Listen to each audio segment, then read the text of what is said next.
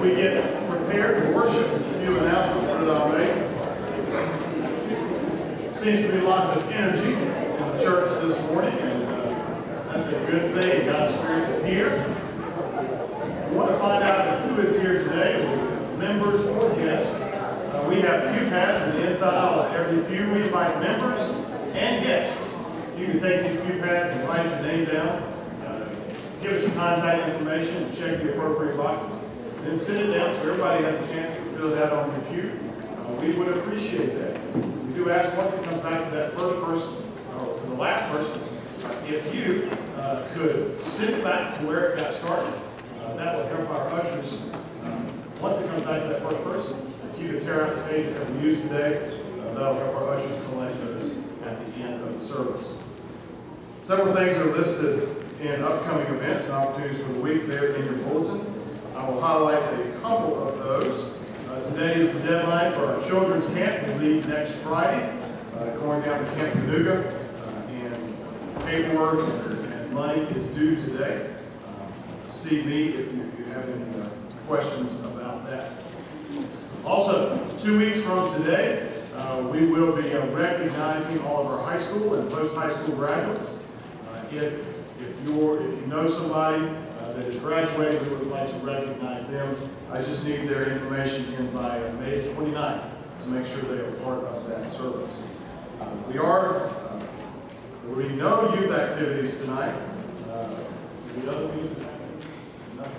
No evening activities at all, because most of us will be recovering from the dinner and a show.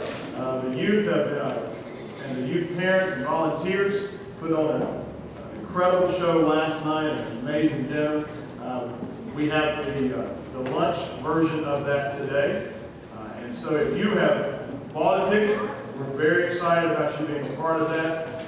We're going to ask everybody who's going to the show if you would just stay right in here and enjoy the comfortable pews for a few minutes after the service, and then I will come in and get you, make sure you get in line at the right time. So just enjoy fellowship in here until I come to get you the dinner show. There are about 10 seats that are available, and we will put them up to the highest bidder.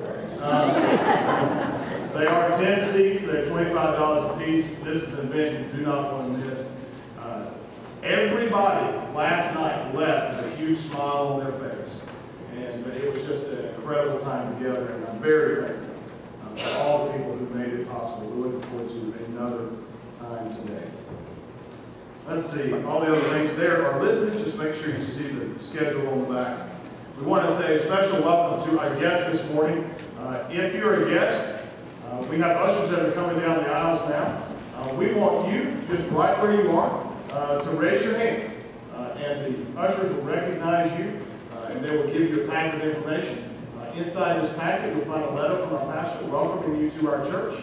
Also, you'll find a newsletter that tells you what's going on in the life of our church, and a little bit of the history, information about the story of College Park. So thank you. And last night was a culmination of a lot of work. When you expend a lot of energy and so many people were working so very hard, I was on the way home last night, and it just hit me how often words fail to describe how God has blessed me. Words are so inept, aren't they? About all the things that God has done and the people of God have done around us. And that's what I was struck with last night, leaving dinner and show. Many times when I leave this place, words fail to describe how good God is and all that He has done. But we should try to say thank you. We should try and give Him everything that we have. In our worship, in our song, this morning, as we prepare for worship, let's prepare to give Him everything.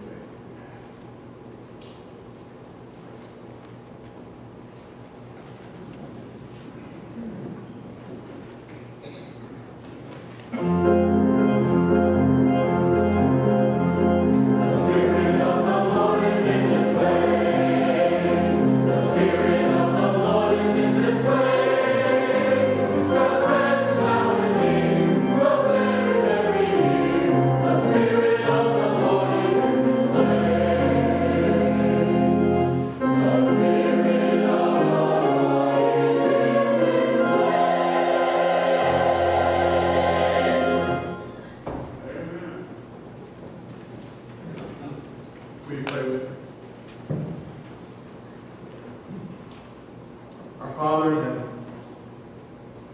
we are overwhelmed by your presence, by your love, and by your grace. May we be reminded this and every day of all that you have done for us. The power of your presence surrounds us. And for that we are thankful. May we give this time of worship to you. May it be about you. Come in this place, we pray. In Jesus' name.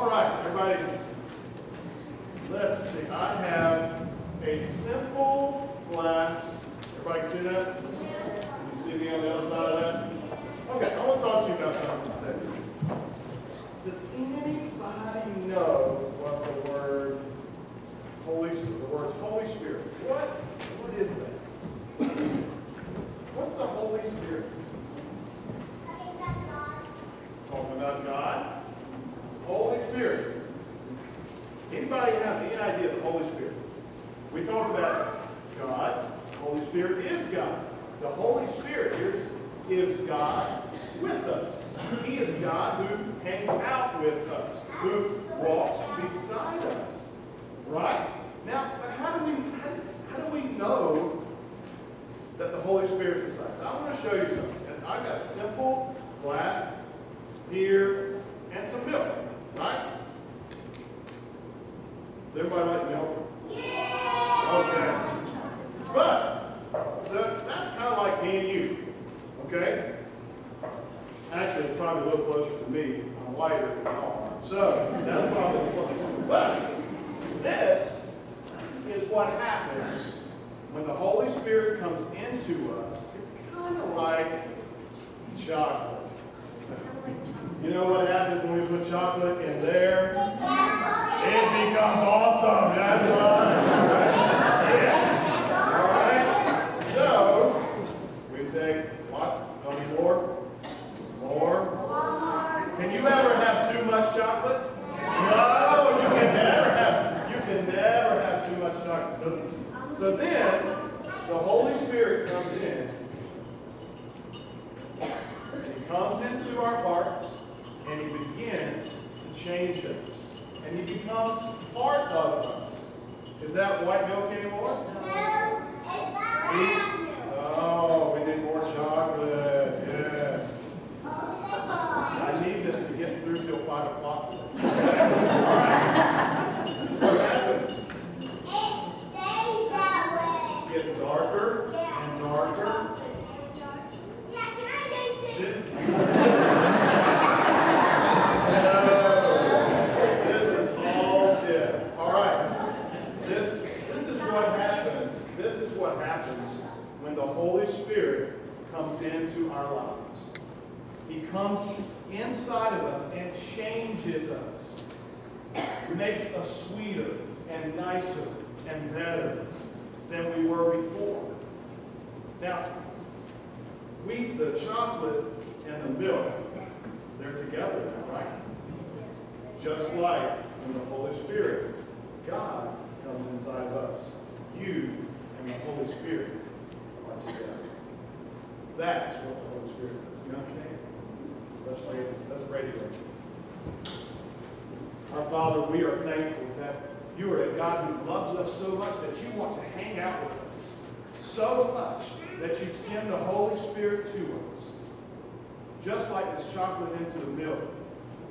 Together, you make us so much better than we ever were apart. Help us to remember everywhere we go, the Holy Spirit is with us. In Jesus' name, amen. Okay, you go back to your seat. Good job.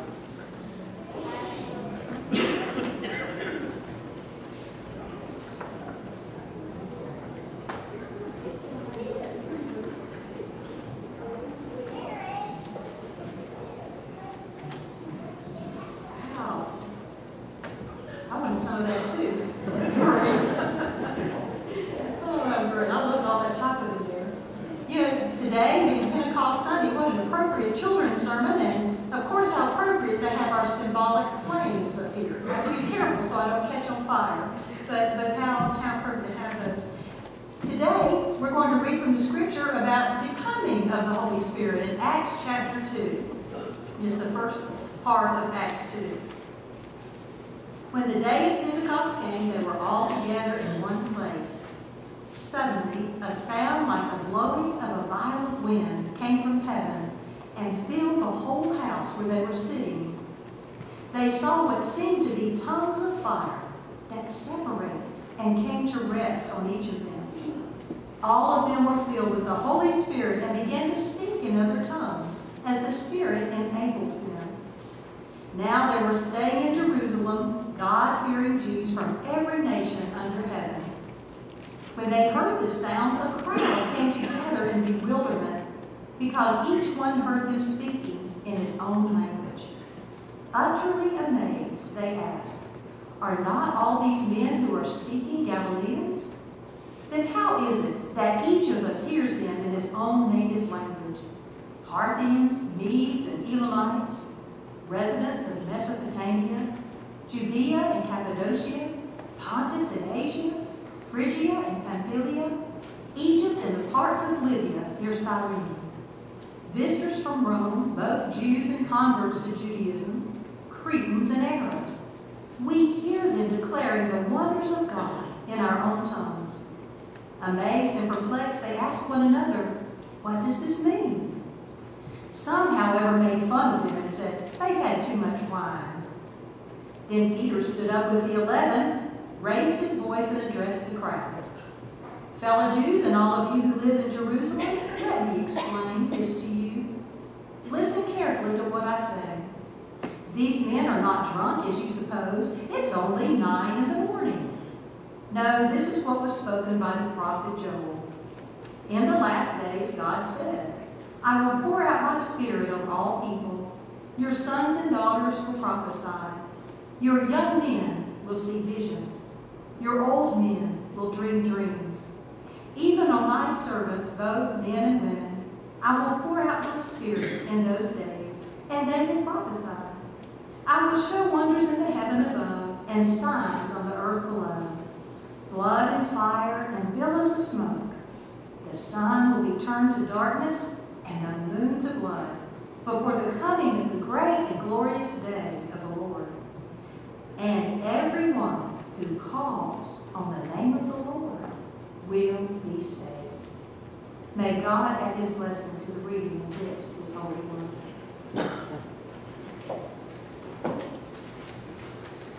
The poet and artist William Blake wrote these words in his poem Pentecost. Unless the eye catch fire, God will not be seen. Unless the ear catch fire, God will not be heard. Unless the tongue catch fire, God will not be named. Unless the heart catch fire, God will not be loved. Unless the mind catch fire, God will not be known. I don't know about y'all, there are some days when I think my flame needs a lot of fanning. And I have to pray anew, God, send your fire. We're going to do that this morning. If you will, join me in reading responsibly the prayer printed in your order of worship. I'll read the light print if you will join me in reading the dark. Our Lord and our God, our eyes are clouded by the world. We see people in pain. We watch the news and realize we're surrounded by hatred, evil, bitterness, and strife. We see injustice and we lose hope. Spirit, send your fire that we may see the world around us. God, the world is noisy. In the busyness of our day, we are bombarded by ideologies and arguments. We hear advertisements that tell us we can find our fulfillment in possessions. And we hear music which advertises cheap relationships and self-gratification. In the midst of all the noise, we struggle to know authentic joy and to live with self-control. Spirit, send your fire that we may hear and recognize the voice of the Father as he speaks to us. God, we live in a world where it's easier to say nothing than to be rebuked for speaking. It's easier to speak of your blessings in general terms than to declare your goodness by name. And so many that do speak your name, who claim to speak for you, fail to speak with gentleness and kindness. God, we fail to speak, and we tarnish your name. Spirit, send your fire, that we may boldly proclaim your name, with boldness tempered with wisdom and love. God, our hearts are so easily distracted by other things. We place jobs, possessions, hobbies, desires, and other people before you. We lose our passion for you time and time again. We are not faithful. Spirit, send your fire, that we may love the Father completely, that our hearts might burn in love for you. Help us to be faithful and steadfast in that love. God, we fill our minds with things that are not godly. We entertain ourselves with programs that do not honor you in your ways. We allow ourselves to harbor thoughts of ill will and prejudice against others. We scheme and we seek power and importance. Spirit, send your fire that we may know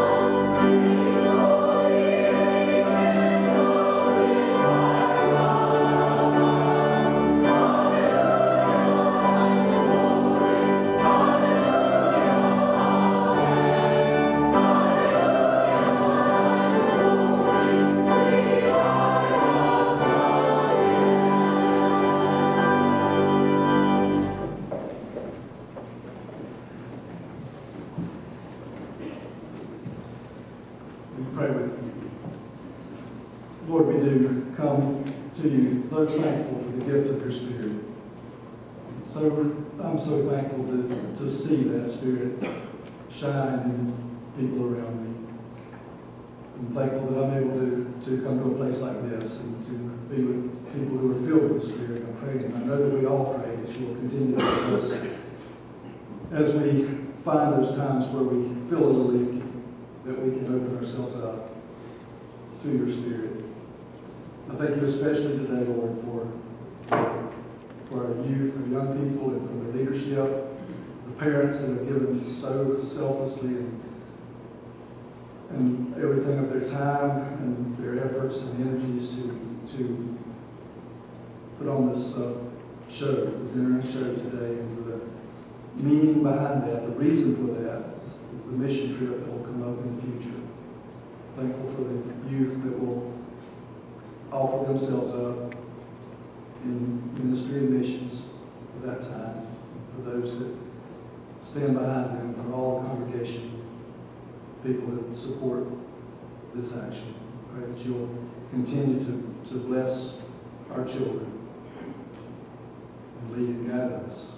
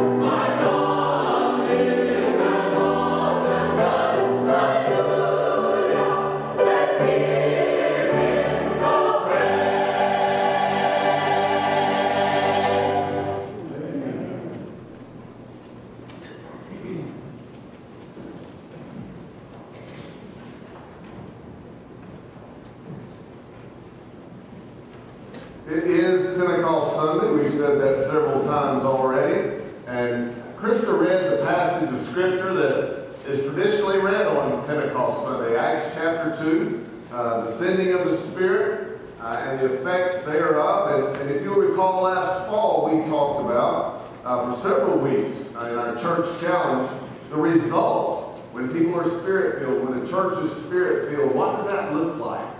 And you can go back and read the rest of Acts chapter 2, and it'll kind of refresh your memory. But this morning, as we gather in worship and as we read God's Word, I want to do something just a little bit different on Pentecost Sunday. Since we've read Acts chapter 2, we studied it a lot last fall, I wanted to go back just a little bit. Go back and hear what Jesus said about the sending of the Spirit. We know the Spirit was sent, but we want to hear what Jesus had to say about the sending, what that would be, how significant that would be. So our passage of Scripture, as we look at my way versus the Spirit's way, is John chapter 14. If you want to pick up your Bible, or if you didn't bring your Bible with you, there should be a pew Bible close by to you there. And we'll be reading from John's Gospel, beginning in verse 8 of chapter 14. You'll recall prior to this, Jesus tells them not to let their hearts be troubled and gives some words of comfort and assures them that He is the way, the truth, and the life, and no one comes to the Father through Him. And then Philip goes on to say in verse 8, Lord, show us the Father, and that will be enough for us. And Jesus answered Philip, He said, don't you know me, Philip? Even after I've been among you such a long time. Anyone has seen me has seen the Father. How can you say, show us the Father? Don't you believe that I am the Father and the Father is in me? The words I say to you are not just my own, rather it is the Father living in me who is doing this work. Believe me when I say that I am in the Father and that the Father is in me. Or at least believe on the evidence of the miracles themselves. I tell you the truth. Anyone who has faith in me will do what I have been doing. He will do even greater things than these, because I am going to the Father. And I will do whatever you ask in my name, so that the Son may bring glory to the Father. You may ask me for anything in my name, and I will do it. If you love me, you will obey what I command. And I will ask the Father, and He will give you another counselor to be with you forever, the Spirit of truth. The world cannot accept Him, because it neither sees Him nor knows Him.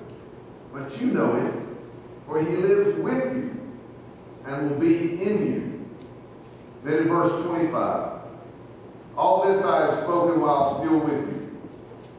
But the Counselor, the Holy Spirit, whom the Father will send in my name, will teach you all things and remind you of everything that I said to you. Peace I leave with you. My peace I give you. I do not give to you as the world gives. Do not let your hearts be troubled. Do not be afraid. Let's pray together.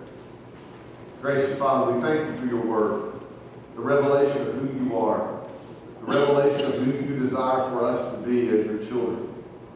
God, we pray that we would open our hearts, our eyes, our ears now as you teach us. For it's in Jesus' name that we pray. Amen. There was a song that is popular, or was popular, by a fellow named Frank Sinatra, entitled My Way. And I will see much more recognition of that song title in this service than I did in the 9 o'clock service. Okay. But you know the song, you kind of know the gist of the song. You know, Frank is kind of laying it out there. He's sharing some regrets. He's sharing some sorrows. He's talking about a time when he took on more than he could handle, a life that had its share of losses. But he claims at the end that he can stand tall, reflecting on his life because he did it. Did it my way. He did it his way. So confidence in oneself is important. I get that. I understand that. Every parent wants to instill confidence and positive self-esteem in their child, right? I mean, we want to do that. You know, and the desire of all who guide us in life is that we would have positive self-esteem. And many of those who are lacking in self-confidence spend years reading books, attending seminars, just to try to motivate themselves to have a little bit better courses. There's one entitled 8 Steps to Self-Confidence. But there's lots of courses that are kind of a self-help movement that are blossoming, interestingly enough, with all that's going on in our world. They're blossoming right now. But this is nothing new. Back in 500 BC, the Chinese scholar Sun Tzu said, you have to believe in yourself. But this is not inwardly looking necessarily. American motivational writer Robert Collier said, your chances of success in any undertaking can always be measured by your belief in yourself. Seems a little selfish, but here's where it's going. E. Cummings wrote, once we believe in ourselves, we can risk curiosity, wonder, spontaneous delight, or any experience that reveals the human spirit. Of course, God is not left out because Benjamin Franklin interjected, God helps those who help themselves. I've had people tell me before you go, man, in the Bible it says God helps those who help themselves. I say, no, it's not in there. Well, sure it is. I'm like, when you find that, you call it. Because I know Ben Franklin. Well, he must have been quoting scripture. No, he wasn't. No, he really wasn't. But, there's something really interesting about all these approaches to self. We know of the community style of life that was predominant in the past. It was about community because we needed each other. People needed each other. Now, I would dare say there's some of us here that don't even know our neighbor's name, let alone have helped your neighbor at some point along the way. It was a way of survival. People needed each other. You may have been strong, but you needed others to live. Community was important above almost anything else. Today, individualism has become more the norm. Note the shift in emphasis in these magazine titles. Once upon a time, there was a magazine entitled Life. Then came People. Then came Self. Then came Me. We just went right to it. It's all about me. There's a trend here from a broader look, to more self-centered. It's all about me. And it's a little disturbing to me, because we've arrived at this very strange oxymoron. To be self-centered and to have an outlook on life. How do you balance that? One has to wonder about the difference between self-esteem and self-centeredness, between self-confidence and self-help. So it's really no wonder that we have a confused society in which we need to find ourselves by helping ourselves. And we have a popular media that does so well in taking this self business as a self-help matter. It sells. Quite honestly, the better yourself sounds like a noble enough undertaking. So it sells to people. People want to know, how do you find your way? Well, it's by doing your own thing.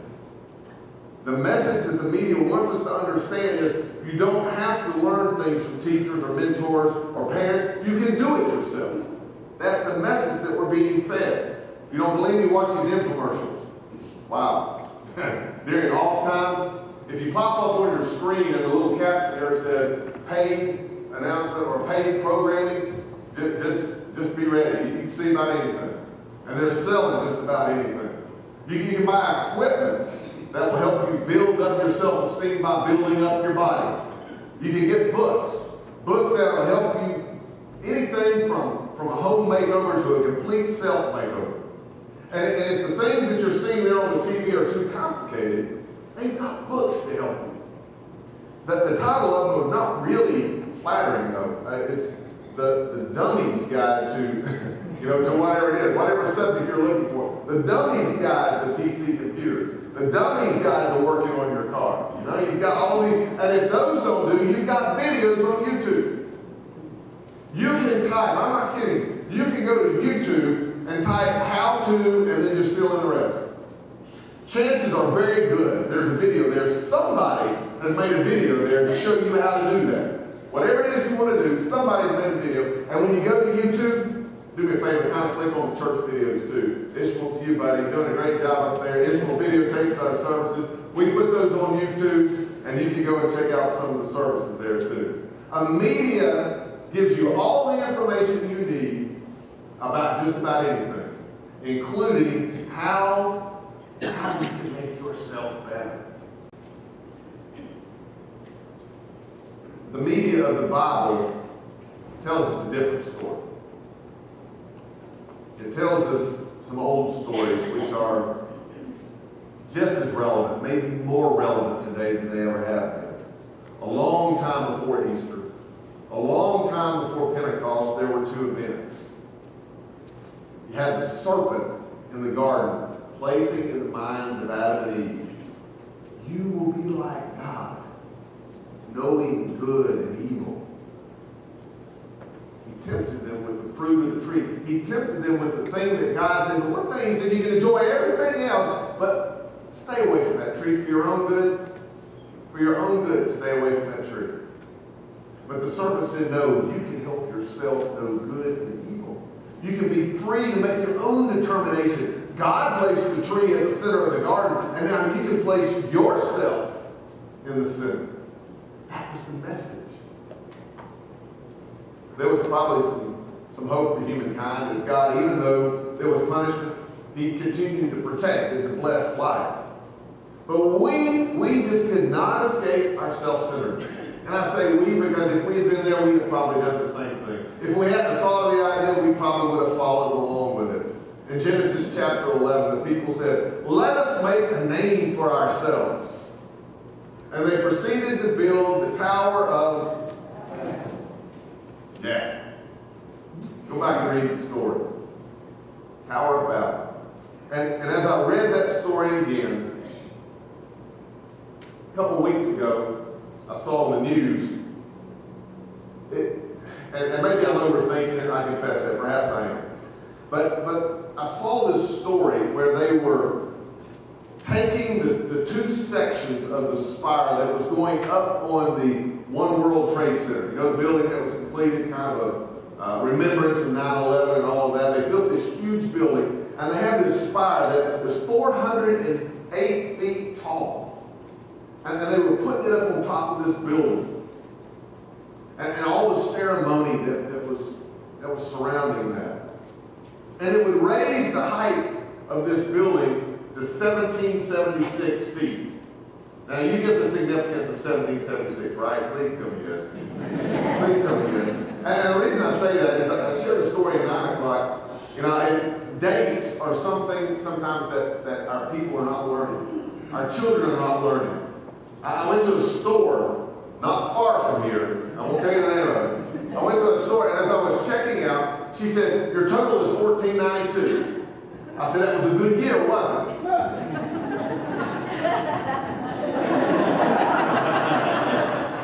I said, $14.92. That was a good year, wasn't it?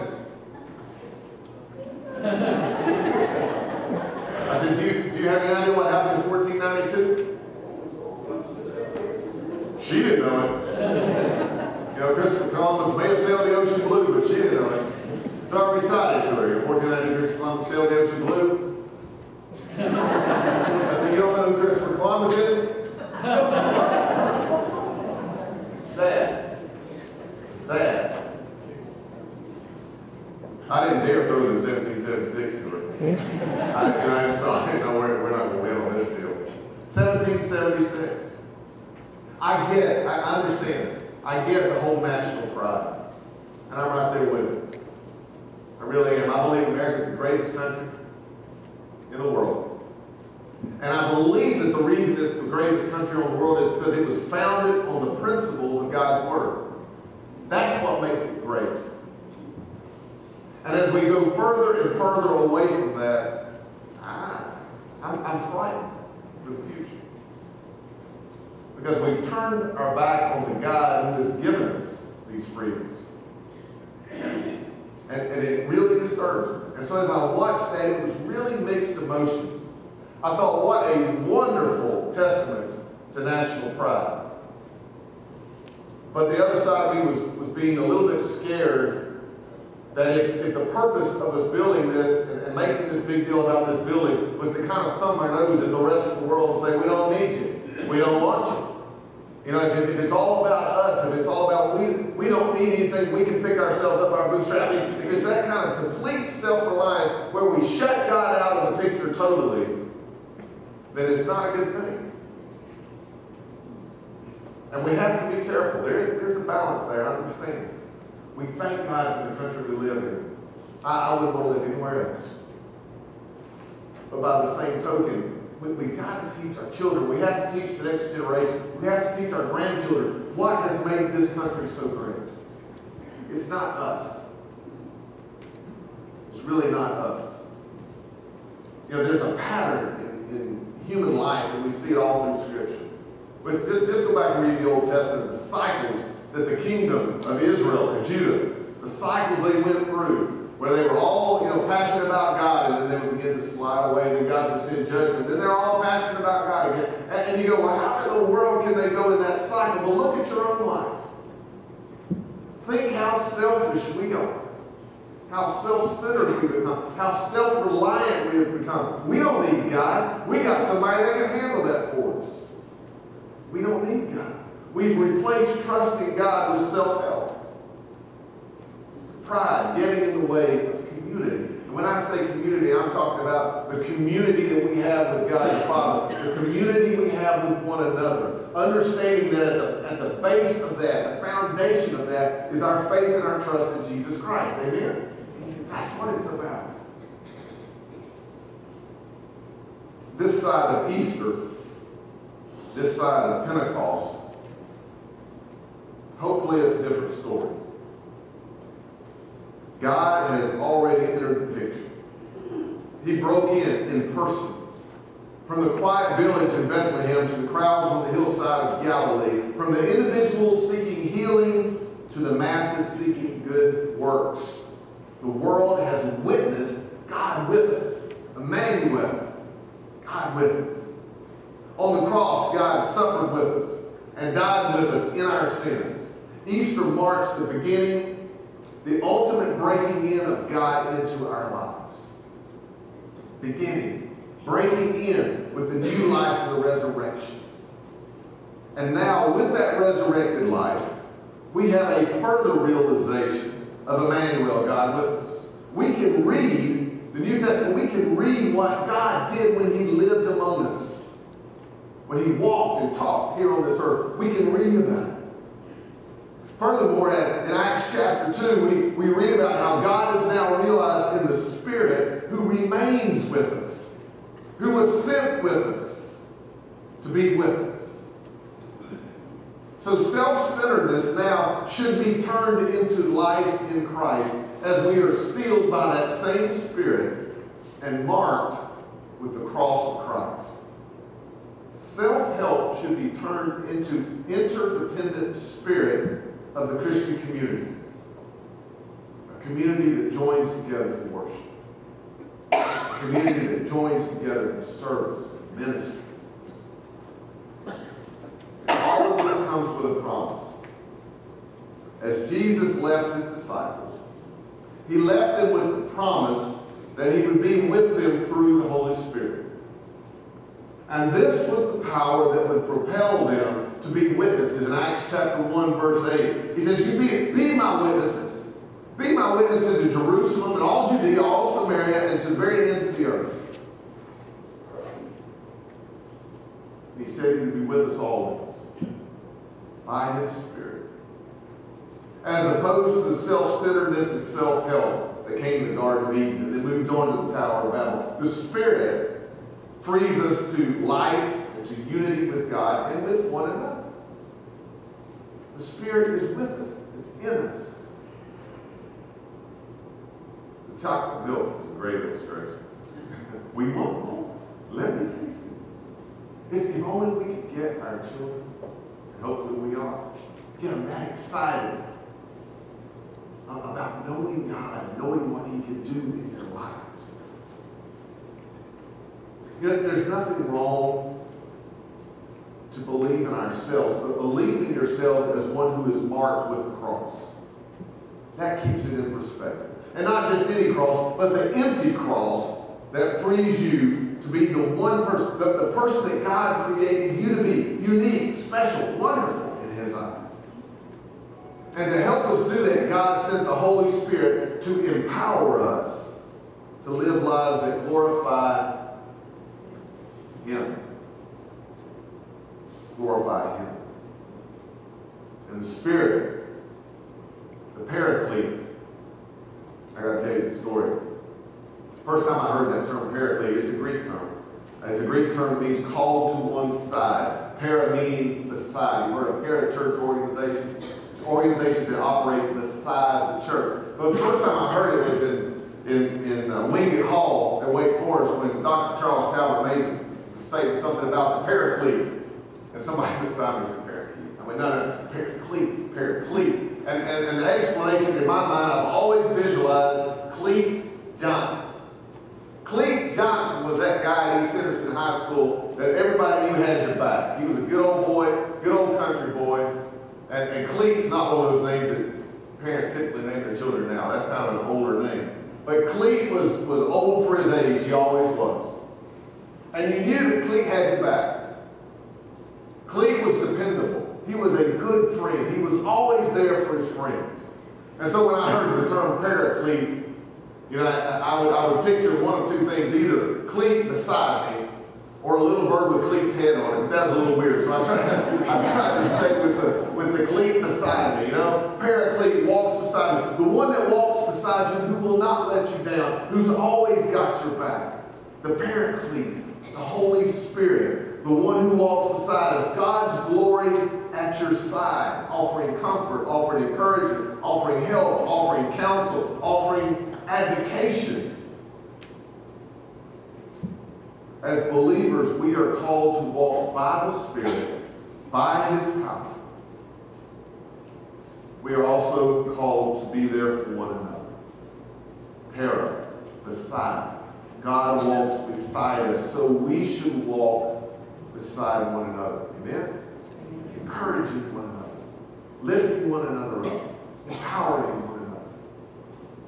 All the time, remembering who it is we're here to serve. My prayer for you is that as we stand and sing, breathe on you, Holy Spirit, breathe on you, you would understand what you're asking God. That you would truly invite God's leadership in your life. Knowing from Scripture what that means. That as He empowers you, as He strengthens you, as He encourages you, that He also calls you to minister in His name. Let's stand and sing this song.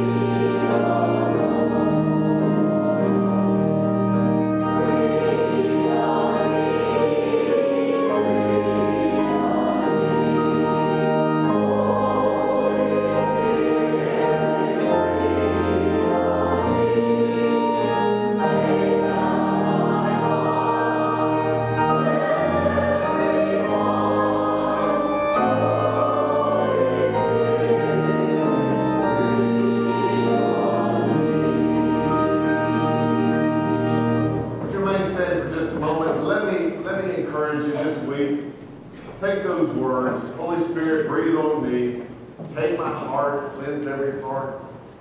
If there's something you're struggling with, if it's your relationship with Jesus Christ, and you want to receive Christ as your Lord and Savior, please feel free to call me during the course of this week. I'd love to talk with you about that. And in other parts of your life that you want prayer and help with, we'll do what we can, and we'll pray together, we'll talk to God about it, and we'll work through those things. Always feel free to call if you need help in that regard. Your relationship with Christ is the most important thing. So take those words of comfort and peace as you go. After Jeff has an announcement for us, after that we'll have the benediction. Following the benediction and the response, I encourage you, greet one another. Be a part of community, okay? Take advantage of that time. Jeff? Just as a reminder, see, you can go from 007 to Duck Dynasty very, very fast. We are excited about the dinner show, and we want to remind you, for those that are going to the show, we have a seat right where you are, and then we will come get you in just a few moments. Thank you very much. Let's pray together. Gracious Father, we thank you for this day, the joy of this day. Father, what you're doing through us. And we pray that as we go from this place, that we would truly be witnesses that are empowered by your Spirit to all the places that we go in life. And we'll ask for your help. And we'll always give you the glory. For it's in Jesus' name that we pray.